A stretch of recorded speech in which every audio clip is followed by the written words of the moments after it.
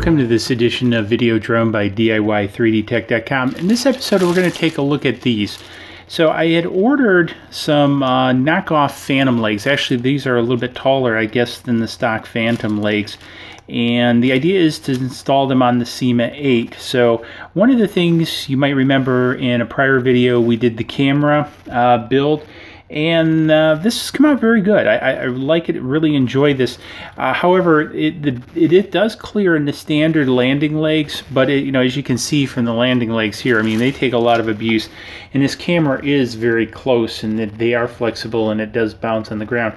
So I wanted to give it a little bit more clearance, and I wasn't sure if the Phantom legs would work. It seems to be from the advertising that they will, and I've seen a couple other things, but it's not been very clear. So I wanted to do this video to make it absolutely clear. So if you're thinking about changing it out for the Phantom legs, which I also have a link below to this, you'll know. So why end up guessing? So I'm going to go ahead, do a quick time lapse of me installing the legs, or at least trying to, and I'll come back and at the end of the time lapse and let you know what I think.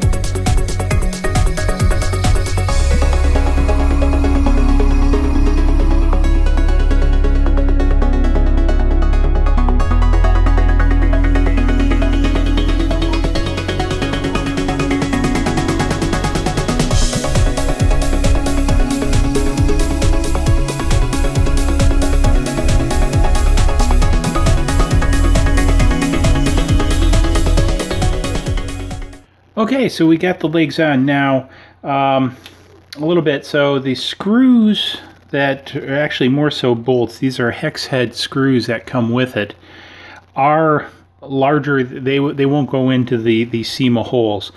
It looks like these are like about a number 4, and these are more like about a number 2.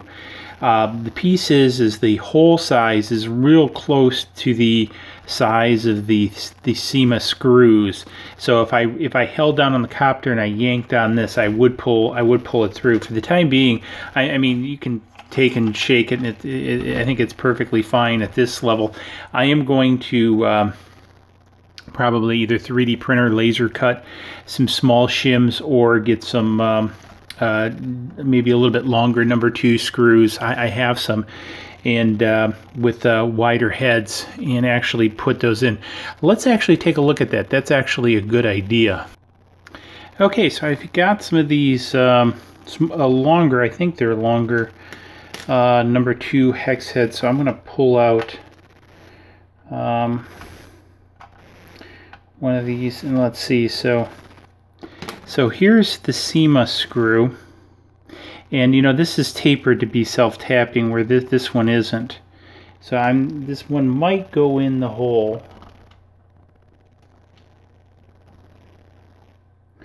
Let's see if I get so lucky.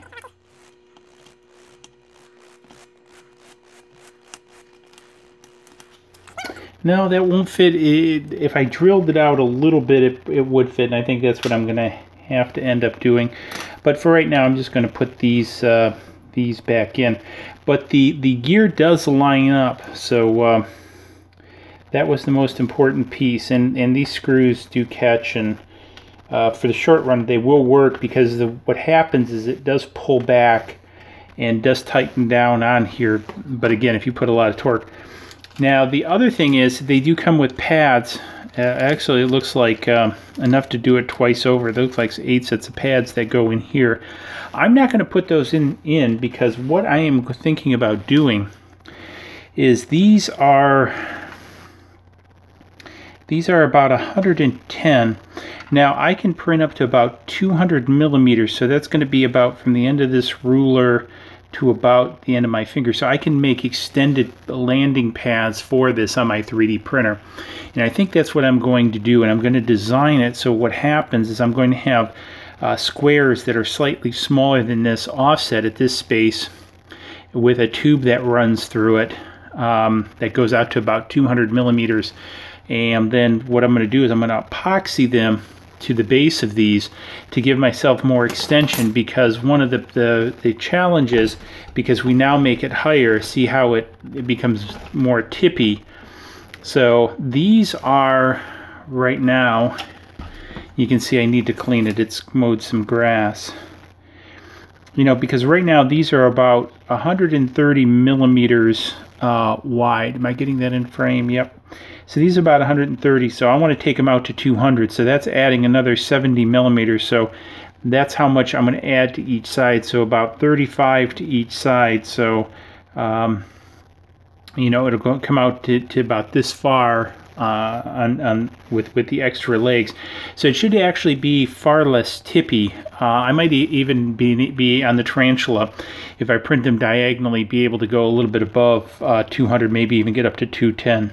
So I'm going to give that a try, but that's for next video. So the pieces, yes, these do fit. I think these were like $6. I think it was a great $6 spent, because look at how much clearance I get for the camera now. Because remember, before with these legs on here, the camera was almost touching the ground. Now I've got some really good clearance. And if we take a look here, make sure I'm getting this in frame.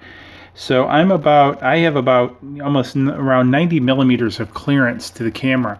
So I could actually even add probably a small gimbal or jello mount or something like that on here and get away with it and still have plenty of clearance. So I'm very happy with how this turned out. It also looks very cool too. It's very DJI-esque, if you will. So hey, if you found this interesting, if you were thinking about adding these legs to your X8, hey, they work, they look great. So thumbs up, subscribe, and we'll see you in the next video. Any comments, hit me up below. Cheers.